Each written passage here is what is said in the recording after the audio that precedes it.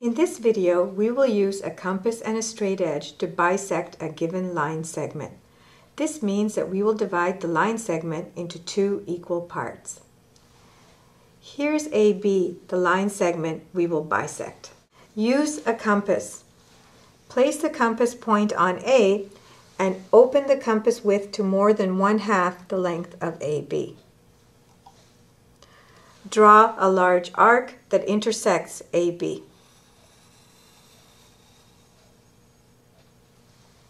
Without changing the compass width, place the compass point on B and draw an arc that intersects the previous arc. Label the 2 points of intersection as X and Y. Draw bisector XY by joining points X and Y.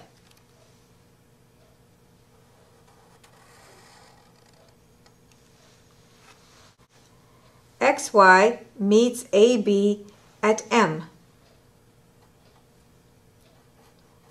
the midpoint of AB. To understand why this is true, draw line segments AX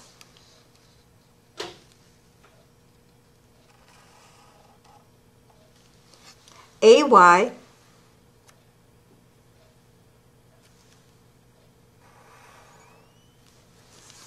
BX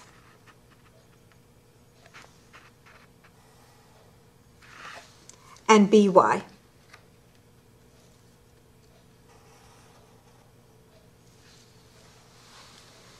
Since AX, AY, BX, and BY are radii of circles that were drawn using the same compass width, AX, AY, BX, and BY are congruent.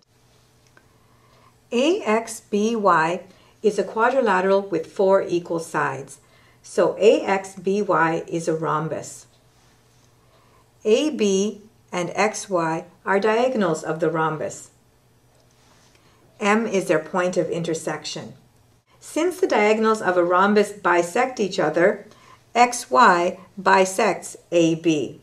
Therefore, AM is congruent to BM. The diagonals of a rhombus are also perpendicular. So XY bisects AB at right angles. Therefore, XY is not just the bisector of AB, but is the perpendicular bisector of AB. This means XY divides AB into 2 equal parts and XY meets AB at right angles.